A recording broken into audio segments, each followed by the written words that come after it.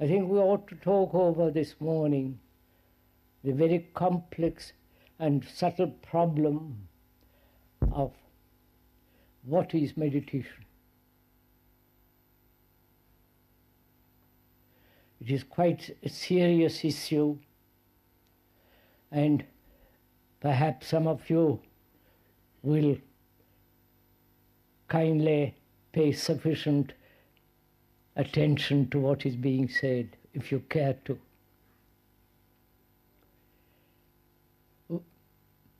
This word is now becoming so common. Even the governments are beginning to use it. Even the people who want money are trying to meditate more to get more money. They are trying to meditate in order to become quiet so that they can do better business. And the doctors are practicing meditation because they will help them to operate properly, and so on and on and on and on. And there are different kinds of meditations, Zen, Tibetan, and the ones you invent for yourself. And with all this in mind, the Indian type of meditation, the Tibetan, the Zen, the encounter group meditation, and the aspiration to have a quiet, still, quiet, silent mind. Bearing all this in mind, let's try to find out, if we can this morning, what it is, why one should meditate, and what is the significance of meditation.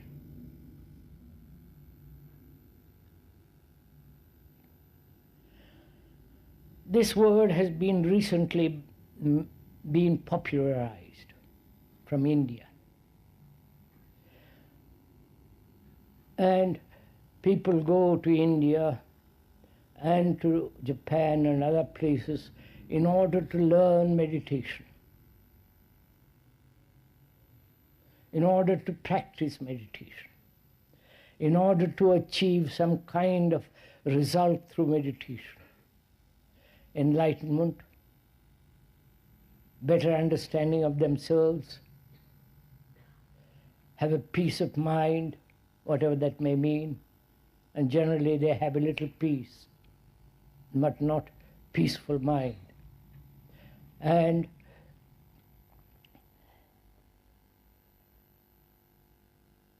the gurus have invented their own type of meditation, and so on and on and on. Right? I'm sure you're aware of all this. And of course there is the passing fad which is called transcendental meditation. It is really a form of siesta in the morning, siesta after lunch, siesta after dinner or before dinner, so that your mind kind of becomes quiet and you can do more mischief afterwards.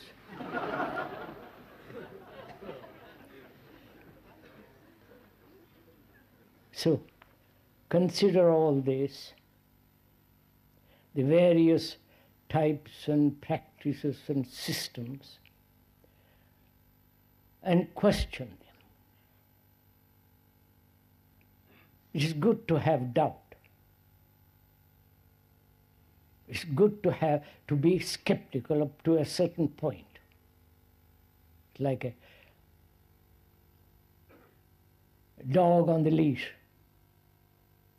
You must let the dog go occasionally, run freely. So doubt, skepticism must be kept on a leash all the time, but often it must be allowed to run free. And most of us accept the authority of those who say we know how to meditate, we will tell you all about it. So, please, we are together examining the whole problem or the whole question of what is meditation, not how to meditate. But then if you ask, how am I to meditate? Then you will find a system to meditate. The how implies a method. But whereas if you are inquiring into this question of what is meditation and why should one meditate, then we will never ask how to meditate. The very questioning, the very asking is the beginning of inquiry, which is the beginning of meditation.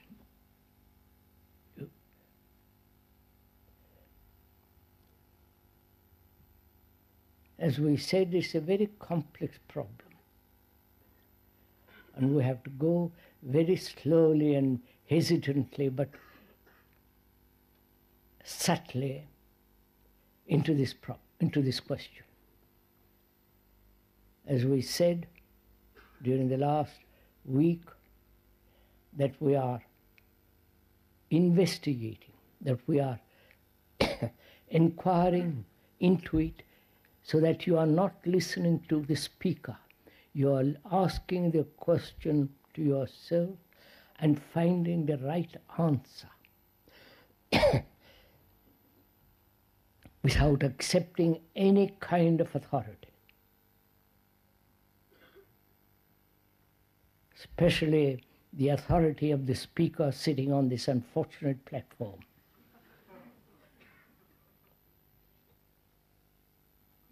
It doesn't give him any authority because he sits on a platform and talks. There is no authority in so-called matters of spiritual matters, if I can use that word spiritual, in the matter of the spirit, in the matter of inquiry into something that demands very, very, very careful examination.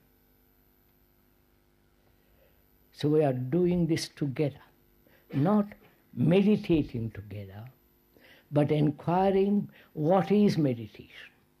And from that, discover for oneself, as we go along, the whole movement of meditation. Is this all right?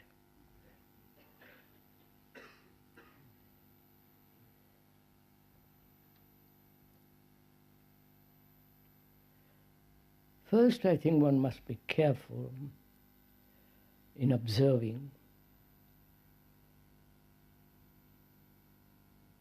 that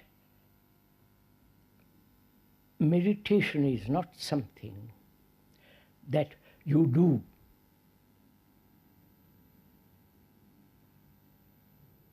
Meditation is something entirely a movement into the whole question of our living. That's the first thing. How we live, how we behave, whether we have fears, anxieties, sorrows, we are pursuing everlastingly pleasure, whether we have built images about ourselves and about others.